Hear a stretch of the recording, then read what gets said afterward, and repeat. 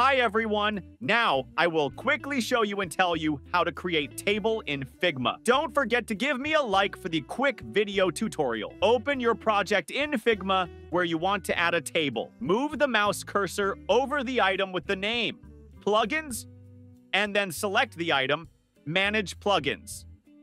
In the search window that appears, type -table creator. In the search results, select our plugin by right-clicking on it. And on the bottom, right-click on the blue button, Run. After installing the plugin, right-click here, select Plugins and choose Table Creator. Then move the cursor here and click on Create Table.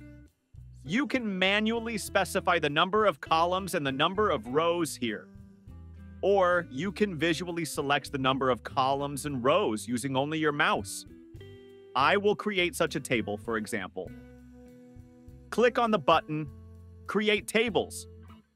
And as you can see, our table has been successfully created. It is not created on the right page, so I just highlight the table and press Ctrl+X to cut our table.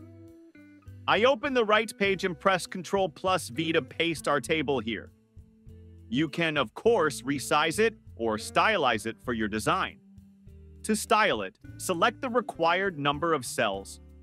Use the Shift key to select and click on the cells one by one.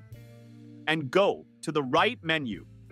And here you can customize everything as you want. I'll just change the color for this example. Now, you know how to create table in Figma. If you still have any questions, feel free to ask them in the comments. And also, please like and subscribe to the channel. I will be very grateful to you.